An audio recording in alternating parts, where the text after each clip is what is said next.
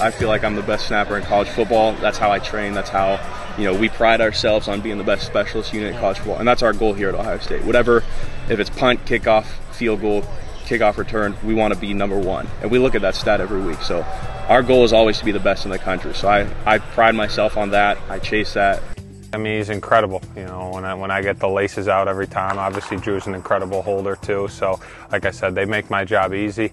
Every time we're in field goal meeting, he does his job to an incredible extent, and it's awesome to see his consistency. And it's awesome to have it as a kicker. That's what you look for, consistency.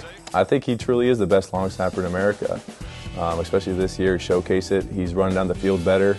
I know our gunners and our punt team is really elite, so it's hard to get those tackle numbers up, but just watching him on film, you can see just his progression from his freshman year to now, and he's really taken a step this past year. So, we like to have fun. We're pretty laid back, relaxed, easygoing guys.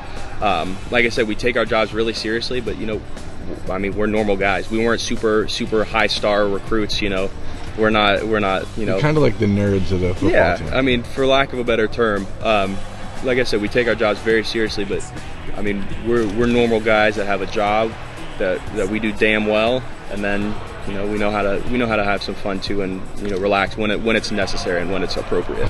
I think he's deserving of this award because of how passionate he is about it. There's not a day that goes by where he's not either looking at film, doing something on the field to get better, or doing something off the field to get better. Just constantly perfecting his craft.